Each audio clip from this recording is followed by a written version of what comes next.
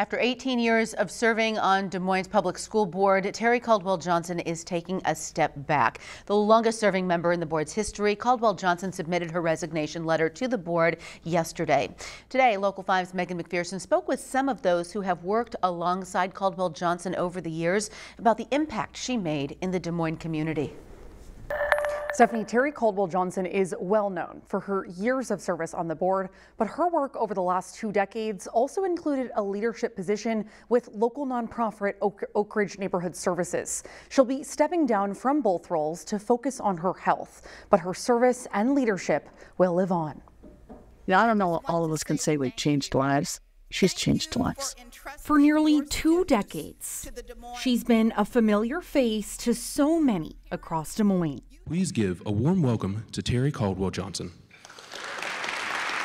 Teree Caldwell-Johnson has dedicated her life to public service, taking on roles at various organizations, like Des Moines-based nonprofit Oak Ridge Neighborhood Services. We're a housing facility for, we have many immigrants, I think over 60% immigrants. Where she has served as president and CEO for 20 years. To make sure people have stable housing and the ability to really be successful in their community, that's a big lift, and she's been doing it for years here. But her leadership doesn't stop there.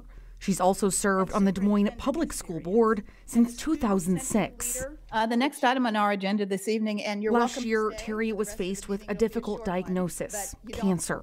But through it all, she still attended board meetings online.